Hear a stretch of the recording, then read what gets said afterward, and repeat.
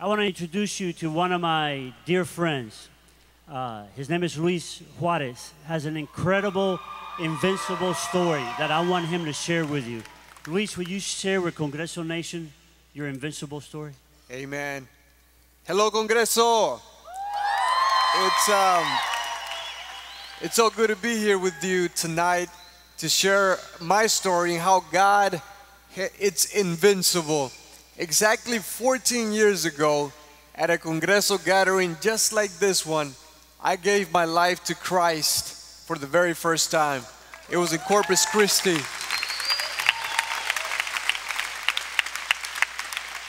I was 13 years old whenever I decided to follow Jesus. But like every person in here, when I was growing up, when I was a little kid, I had so many dreams. Just like everybody in here, I had so many dreams.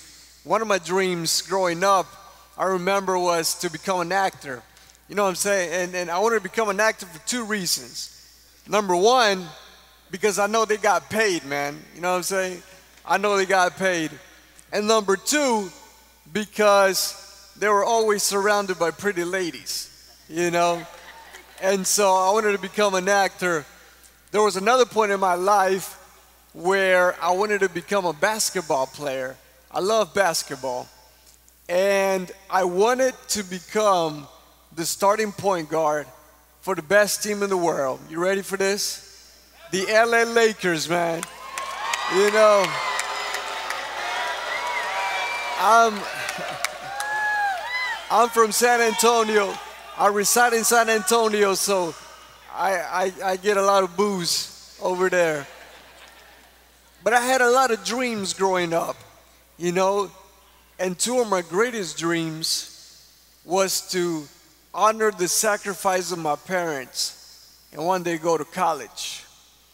And to also one day have the opportunity to have a beautiful family like the one I grew in.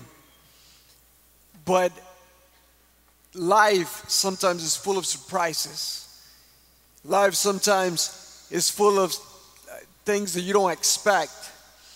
And 10 years ago, when I was 17 years old, I was a junior in high school, overflowing with dreams. I was in an automobile accident that left me in a wheelchair, that threatened the dreams that God had placed in my life. I was going to a friend's house in the back seat of the car. When the driver lost control of the car, we flipped a couple of times, and I was ejected from the back window.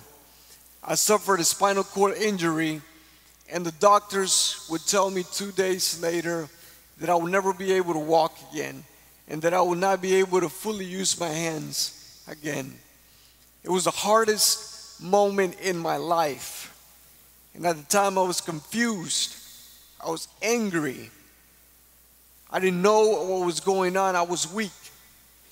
But my dad, God has used my dad tremendously in my life. He's here with me tonight.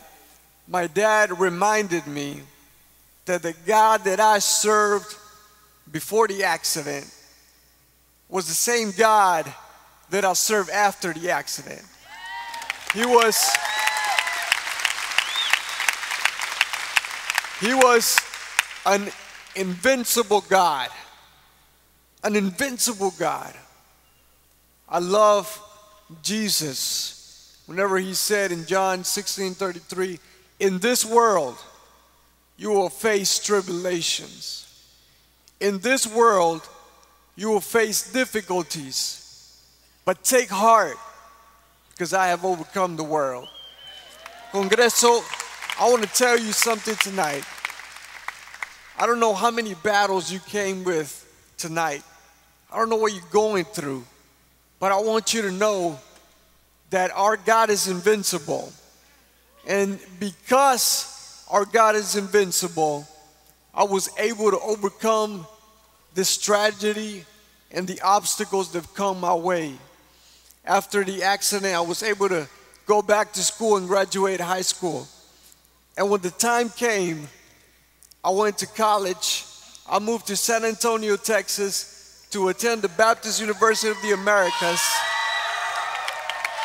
I went to BUA, where I graduated in 2011. And after that, I pursued graduate school. And in 2013, I was able to graduate with my master's from Dallas Baptist University. Congreso, and with God's help, this August, I am pursuing doctoral work as well.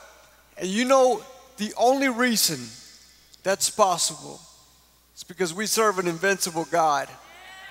I want you to know that regardless of the obstacles that life presents, you can overcome because our God is invincible.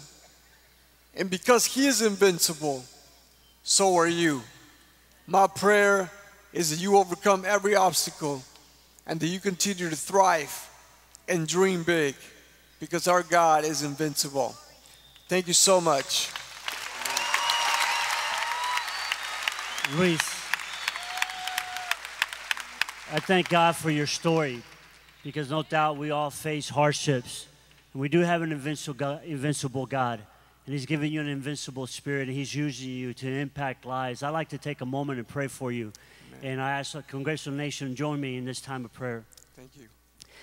Father, I praise you for the love that you have for each and every one of us in this arena. I thank you, Lord, for Luis. I thank you for his life and for his testimony. I thank you, Lord, for his words. The prophet Nahum said, the Lord is good, a stronghold in the day of trouble, and He knows those who trust in Him.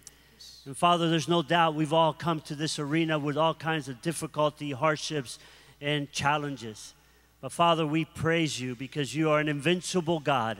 And through you, we can walk out of here knowing that there's not a circumstance in this world that can stop us from impacting the world because we are invincible in you. And for that, we thank you. We praise you. Bless Luis. Continue to use him. And we pray, Father, that his story may impact the lives of many, many people to honor you and to glorify you. In Jesus' name, amen.